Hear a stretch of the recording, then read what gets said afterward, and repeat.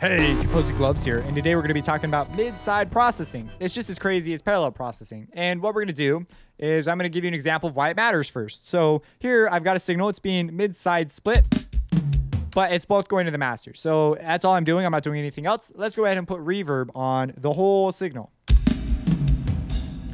We quickly notice that, hey, it's less punchy. We lose, it's just harder to define what's in the middle, like what's going on here. It sounds like or just sounds weird. So it sounds like a reverb drum kit, drum fill. So what we're gonna do is we're gonna add it only to the side signal, meaning information that is different between the two speakers. And check it out. So it's a lot more clear, a lot more punchy, and we can understand, but we still get that sense of big space. So the takeaway is we can affect the side a ton more than the mid, at least in the context of reverb. I hope you can see where I'm going with this. You could do reverb, EQ moves, all sorts of things, so you can sort of demix even a full track by getting the side information separate from the mid information. Now the mid information is the information that both speakers share. So this left speaker and the right speaker, they have the same information. Now, the side information is the information that is different. So it's different. The left speaker and the right speaker do not have the same information. And we have a way of extracting this, and I use the plugin Fruity Stereo Shaper. It allows me to do some cool things. There are other plugins that allow you to do stereo shaping using various methods, but this one gives you a cool mixer matrix, which is really nifty. And we're going to look at this mixer matrix. So let's go ahead and move this guy to channel 56. All right, it's on channel 56, and we're going to name this guy New Mid. And we are going to add a stereo shaper to it. Now, on our stereo shaper, we have this matrix, and this matrix means things. I know that's like pretty obvious, but like it's kind of a weird deal at first. So first, let's take a notice of what these guys control, because by default, it pops up like this. Well, first, let's take this guy down, and if we play it, we notice that's our left channel. So like, oh, okay, this controls our left channel. And if we do the opposite, well, we'd expect this to control the right channel. We're like, okay. Now the question becomes, what do these extra ones do? And then we say, well, let's lift this one up. This is yellow. Okay.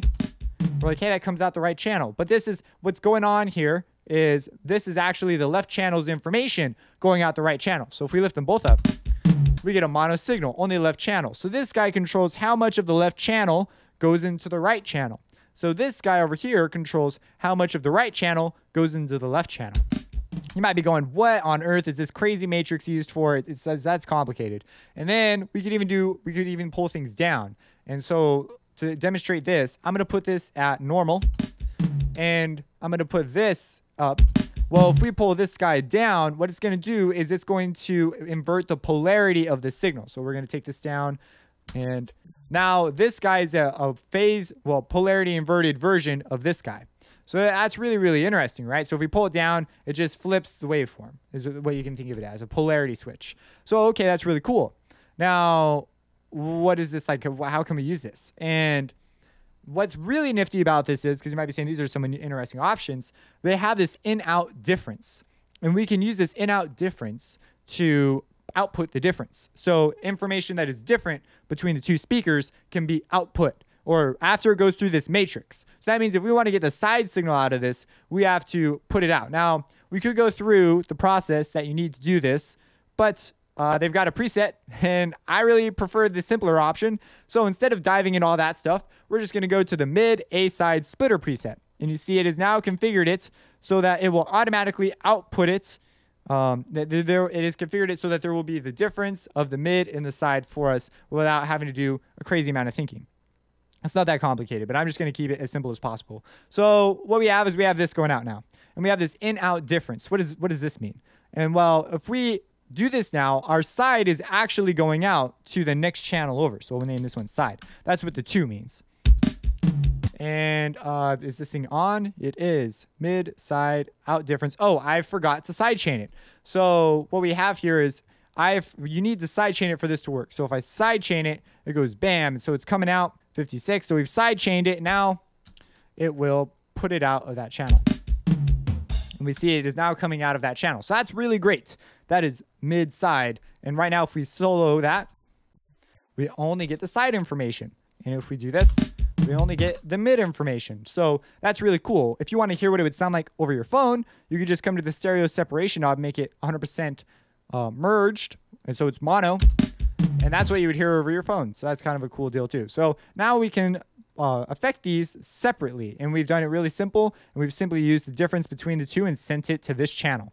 So now we have our mid and our side. And now let's just say like we want to do some cool processing. Well, okay, we've got our side information and we could parallel process our side information now like a whole bunch of times or whatever. Like you could go crazy here. But the big point is we've split it apart and now you can just do so much more. You can add reverb. This is a great way to add reverb to vocals. You could try doing this with vocal doubles. You could try doing this with like flutes, clarinets, and just really take them out to the side. Maybe they're playing a legato passage in your new dubstep track or whatever. I don't know. Maybe you're making an orchestral dubstep track. And that might be a cool thing you want to do. Like there's just so many freaking cool options versus just regular one way. Something that we should note here is that there's a plugin that I've been pulling out a lot. And it has a mid and a side option on it. And if I have it on mid and put reverb on, guess what's going to happen? Yeah, nothing, because it only looks at mid. So this automatically does it for you. So if you want to add reverb to just the side, bang, now it's going to look at the side.